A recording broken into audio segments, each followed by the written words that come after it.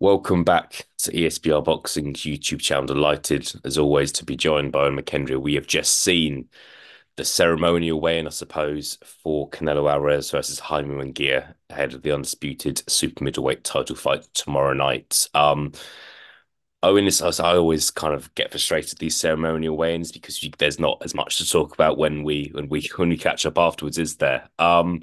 To start off with, both fighters have made weight a few hours ago. Canelo Alvarez over a pound in this limit at 166.8 and Hyman Gear at 167.4. Worth noting, both these guys have kind of moved up the weight divisions in their careers. Um, both have kind of had success at other weight divisions as well. First thing I will start on, Owen, what do you make of kind of Canelo coming in over a pound over? I think that's the most notable thing that's happened here. Obviously in fantastic shape, but yeah, your thoughts on that, please. Um, it's one of them. He's been if you bar the blemish of the failed drugs test, he's been a consummate professional in terms of making weight, how good he looks on the scales. So it's probably just a fact of, he floats up and down the weights. I don't think there's necessarily too much to read into it. Possibly could have been walking around heavier, preparing to try and get the Bivol rematch.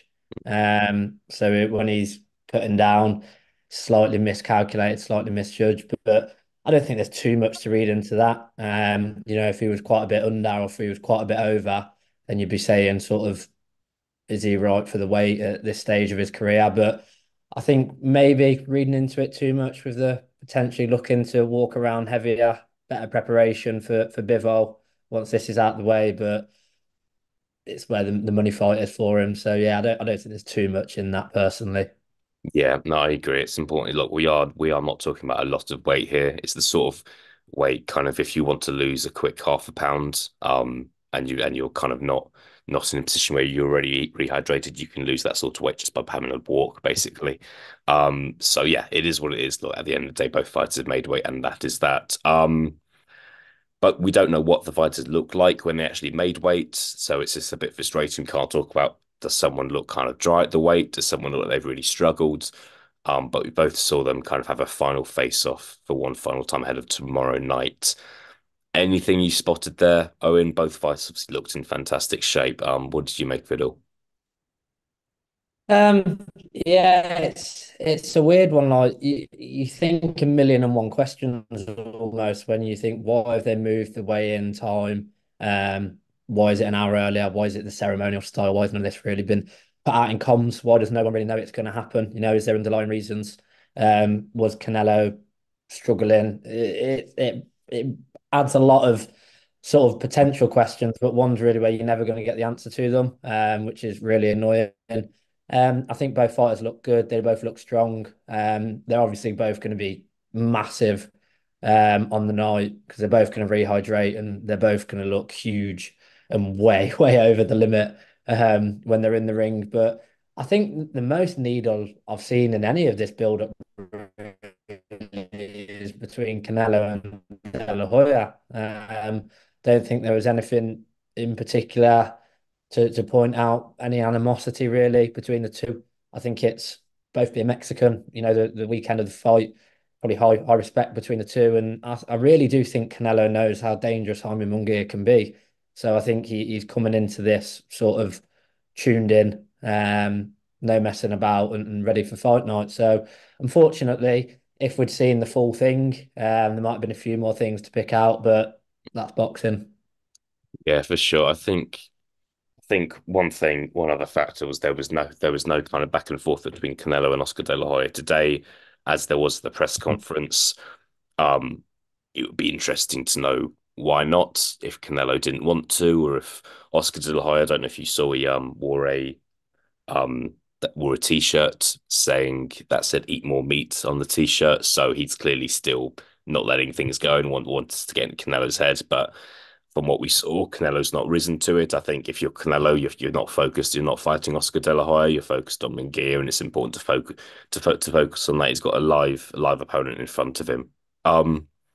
What have you thought about the Canelo and Oscar De La Hoya stuff?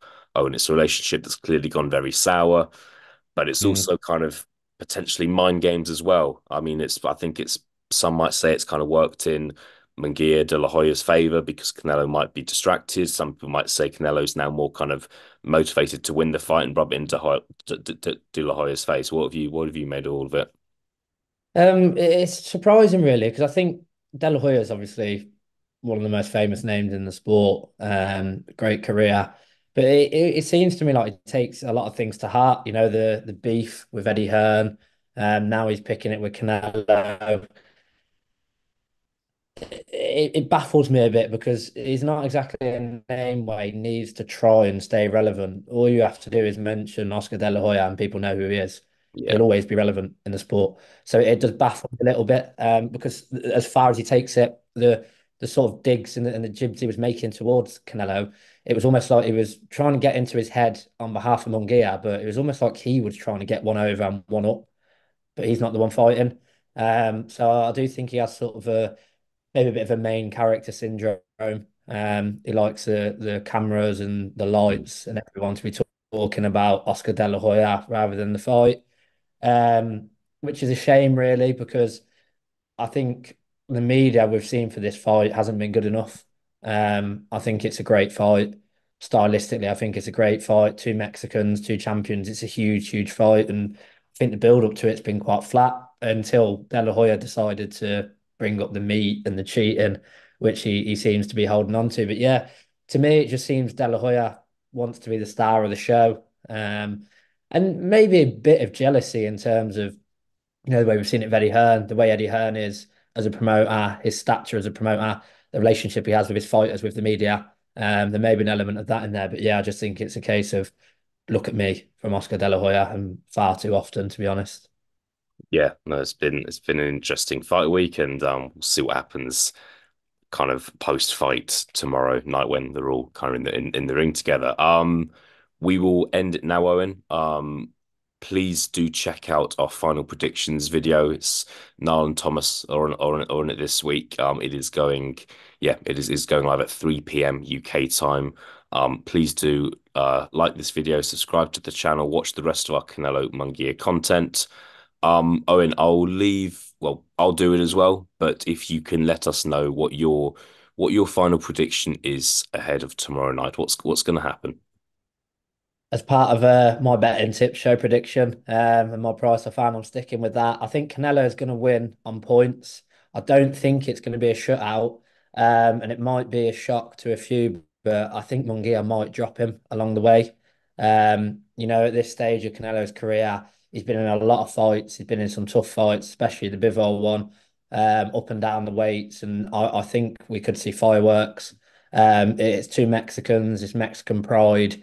It's almost like whoever wins this is the man in Mexico. So I think we could see a bit of a war, some fireworks. As me and Greg said, when our viewers check out the betting tips show as well. I think Greg, he alluded to Canelo is going to catch Munguia with shots he might not have seen before, but I think we're just going to see some explosiveness for Munguia. He's going to catch him, and then I think Canelo will see it out. So yeah, Canelo on points, but I think he faces some trouble along the way.